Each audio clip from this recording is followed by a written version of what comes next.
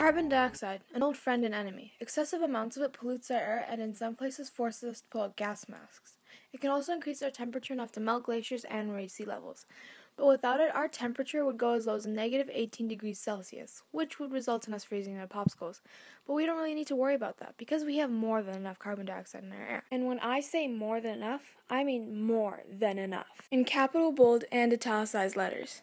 We produced 38.2 billion tons of CO2 in 2011 and 39.8 billion tons in 2013.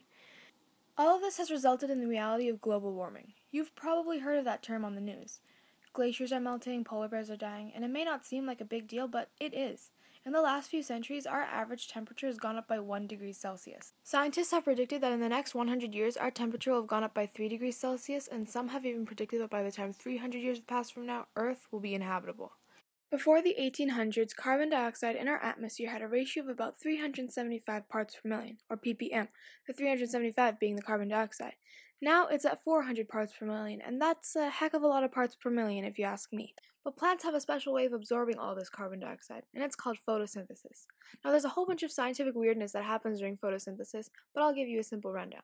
The plants take solar energy from the sun, and using that energy, they absorb CO2 from the air and combine it with the water they get from the soil to make glucose, their food, and oxygen, which they release into the air. And plants like trees can store the CO2 in their trunks for as long as 100 years. However, photosynthesis only happens during the day, which leaves entire nights for CO2 to get into the atmosphere. And there's also the fact that we've produced too much carbon dioxide for the plants to absorb it all. So at this point, you may be thinking that our world is doomed and that there's nothing that can save us and that we'll have to move to Mars. And yeah, that could be a possibility, but there's still hope, a light at the end of the tunnel. Over time, we have invented carbon dioxide absorbing devices. An example would be a scrubber device which can remove some pollutants, including carbon dioxide, from the air. But if you think about it more, these machines need energy, and energy most of the time means burning fossil fuels, which puts us back right where we started. But before we lose complete hope, I would like to show you another light, and that light's name is Klaus Lackner. Klaus Lackner is a scientist at Columbia University, and he and his team have developed a new carbon dioxide absorbing technology in the form of leaves. Except that's not actually what they look like. They look a little bit more like this. They are said to work 1,000 times better than real leaves and have been calculated to absorb 1 ton of carbon dioxide a day. And unlike actual photosynthesis, these leaves don't need sunlight to absorb CO2. That means you can put them closer together and overlap them. The leaves are made of a thin plastic covered in a layer of sodium carbonate. Once the leaf manages to take the carbon dioxide from the air, it stores it inside itself. And after that, the carbon dioxide is washed out by being put in a small, moist environment. That way the leaves absorb the moisture from the air and push out the carbon dioxide. It all seems pretty amazing, doesn't it? Finally, we have a solution. But hang on, don't get too excited. As expected of an amazing invention like this, it's going to be pretty expensive. Each tree will cost $20,000 to produce, and if we were to plant 100,000 of these around the world, absorbing 3.6 billion tons of carbon dioxide, the cost would be $2 billion. But that's only the production cost. There's also the distribution cost and the cost of washing them. Then there's also the issue of where we should store all this carbon. We wouldn't have enough space to store them in oil wells or anything like that. And yes, you could store them in stone and rock formations, but there's a lot of risks that come with that. The first risk is that the carbon dioxide might not react well with some of the other ground minerals.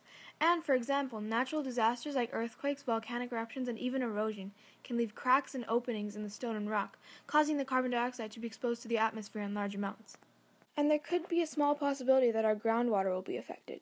And even if we were to produce 100,000 of these trees, we humans would still produce too much CO2 for the trees to absorb it all as quickly as we need them to. So is it all worth it? Some would say yes, that even if we are paying more than $2 billion on artificial photosynthesis, it'll pay off in the future. And yeah, that's probably true. But if we really want to get rid of global warming once and for all, we need to do that by decreasing deforestation, protecting natural lands such as mangroves and forests, and we also need to start more beneficial lifestyles.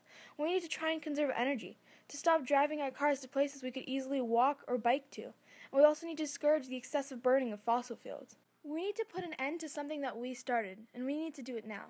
And if that doesn't happen, well, we're just going to have to pack our bags because we're moving to Mars.